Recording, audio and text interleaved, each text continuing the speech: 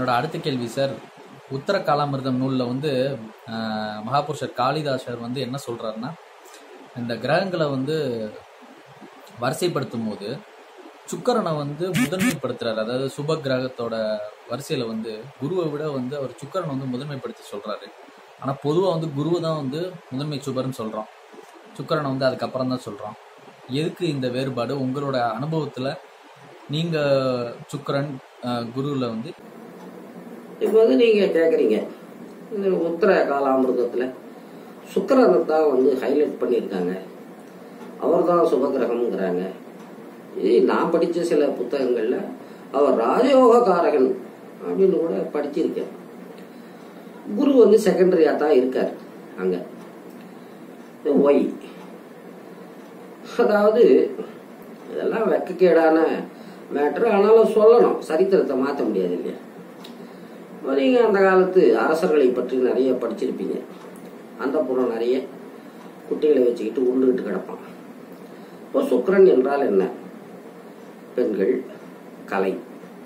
கலைன்னா ஆயக்கலைகள் 64. அந்த ஆயக்கலைகள் 64 வந்து எதுக்குடான்னா உறவுக்கு தயார்படுத்துறதுக்கு தான். அதுலேயும் இந்த இசைக்கு வந்து சுக்கிரன் முக்கிய காரகம். நீங்கள் இசைக்கருவிகள் எல்லாம் வந்து பார்த்தீங்கன்னா வந்து எல்லாமே வந்து அந்த செக்ஷுவல் பார்ட்ஸை காட்டுற மாதிரி தான் இருக்கும்.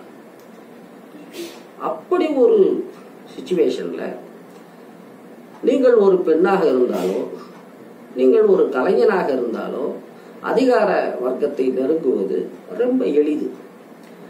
அதனால அப்படி சொல்லியிருக்கலாம். என்னுடைய பாயிண்ட், ராஜயோகக்காரகன் அங்கே வந்துடுது. இப்போ அது இப்போ கொஞ்சம் ஓரளவுக்கு ஒர்க் அவுட் ஆகுது இல்லையா? என்டிஆர் ஒரு கலைஞன், எம்ஜிஆர் ஒரு கலைஞர், ஜெயலலிதா ஒரு பெண், எம்ஜிஆர் ராஜா, அப்படி என்டிஆர் ஒரு ராஜா, லக்ஷ்மி பார்வதி ஒரு பெண். இப்படி அங்க ராஜயோக காரகம் சுக்கிரனுக்கு வருது. சரி, இதுல குரு சிறந்த யோகங்களை தருவாரா, சுக்கிரன் சிறந்த யோகங்களை தருவாரா அப்படின்னா இதுவும் ஒரு நல்ல கேள்வி. அதாவது ஒரு தனி மனிதனுடைய கண்ணோட்டத்தில் பார்க்கும்போது, தனி மனிதனுடைய கோணத்தில் பார்க்கும்போது சுக்கிரன் அத்தியந்த சுபகிரகம். ஏன்னா சுக்கிரன்னா என்ன? அறுசுவை உணவு, விகட வினோத பரிகாச பிரசங்க பிரியம்.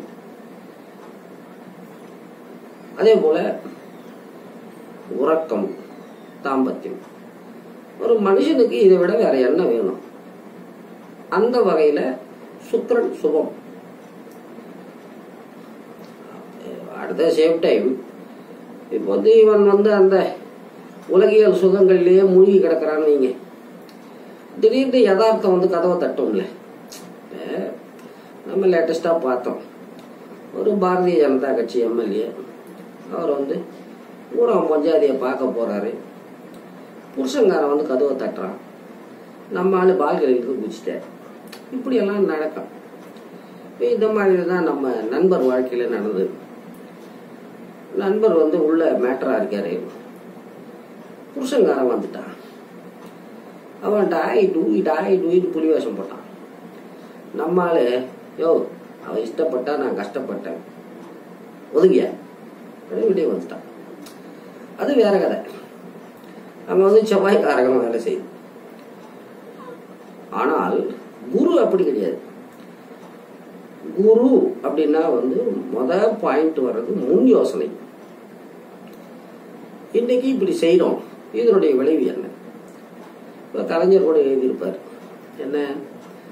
வாலிபம் என்பது கலைகின்ற வேடம், வருவது வரட்டும் என்பவன் முழு மூடம். இது வந்து முதல்ல சொன்ன அந்த சுக்கிரனுக்கு பொருளும், குருவுக்கு அது பொருந்தாது.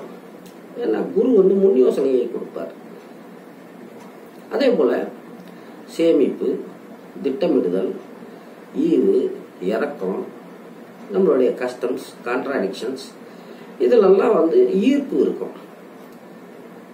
ஒரு மனிதனுடைய ஜாதகத்துல வந்து சுக்கிரன் நல்லா இருக்காருன்னு வைங்க, வாத்தியார் கூட வீட்டுக்கு போனவனுக்கெல்லாம் கரியும் சோறும் போட்டு அனுப்பிடுவார்.